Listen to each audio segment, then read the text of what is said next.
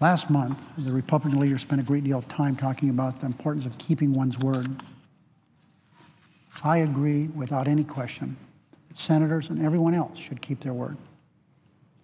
And I also believe that a deal is a deal, a contract is a contract, an arrangement is an arrangement, a bargain is a bargain. And as long as each party to such an agreement holds up his end of the bargain, senators should stick to their word. But an agreement is a two-way street. If one party fails to uphold their end, the agreement, of course, is null and void. The Republican leader wants everyone to believe, and he's made many statements here on the floor that I have not responded to, that I've broken my word. But he neglects to recall his own commitments in his own words. Remember, an agreement is a two-way street. So let's take a closer look at what the Republican leader committed to do. Let's look at the agreement we entered into together on the floor of this body, the United States Senate.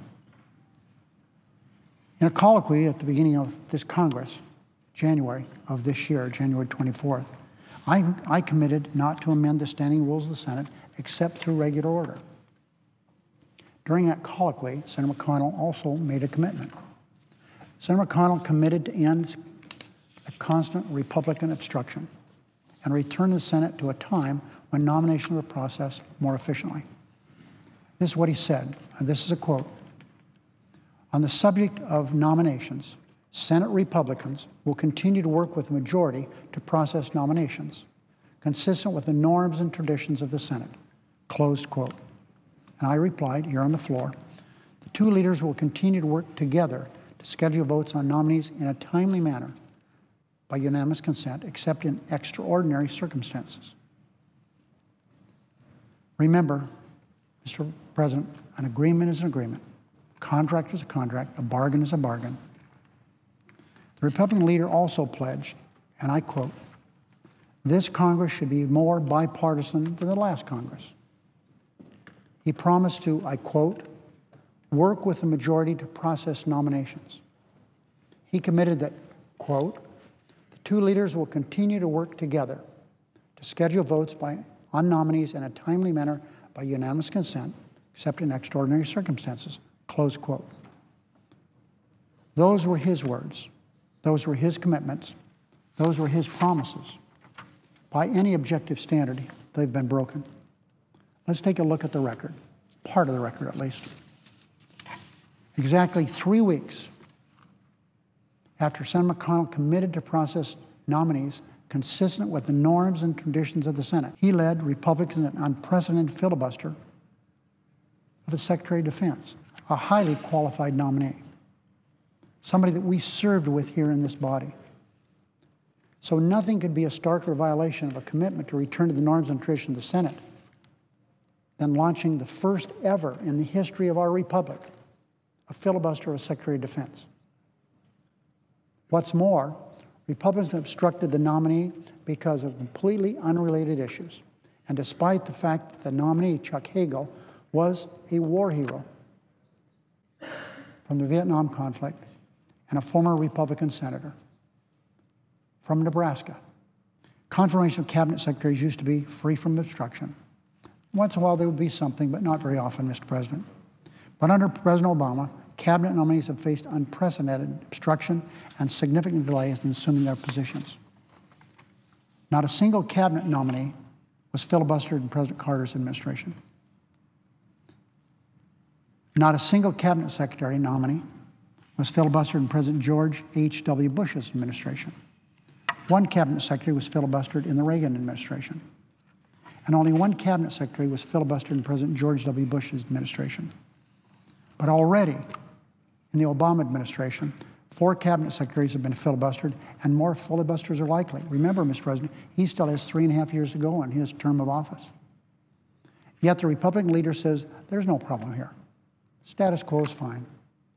Republicans were willing to risk national security for the sake of Tea Party politics when considering the Hagel nomination. And they're willing to risk it again when considering the nomination of John Brennan to lead the CIA, the Central Intelligence Agency.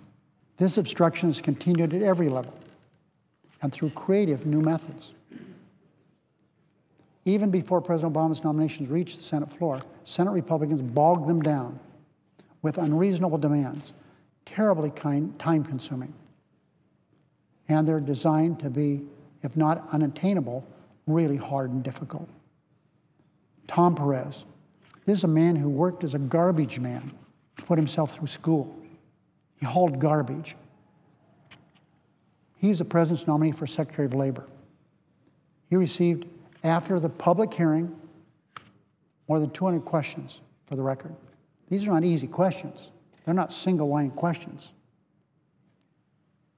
Jack Lew, the President's nominee for Secretary of Treasury, was asked more than 700 questions before he was confirmed.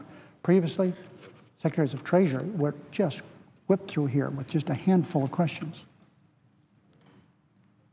Now, Jack Lew's being held up again for another position he wants, International Monetary Fund. Gina McCarthy, after a full hearing, which took quite a while to get arranged because the chairman of the committee wanted to make sure that the ranking member was satisfied with the time and witnesses and all that. She was asked to lead the Environmental Protection Agency. She had more than 1,100 questions. My colleague, the Minority Leader, wants to claim credit for letting some nominees proceed. But the fact that he seeks credit for approving some nominees only highlights the extent of the problem. Confirming nominees should be the norm, not the exception. Remember the agreement he and I worked at and we talked about here on the floor? The President deserves to have his or her term in place. There are currently 15 executive branch nominees ready to be confirmed by the Senate after long stalling in many different ways.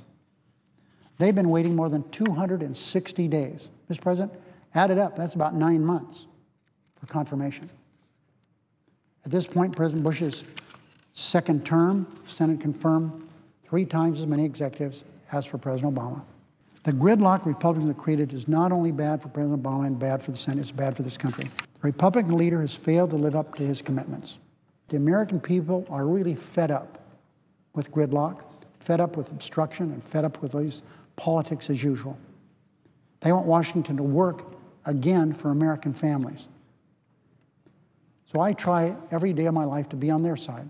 I wait, but I'm not going to wait another month, another few weeks, another year for Congress to take action on the things that we have been doing for 200 and almost 40 years.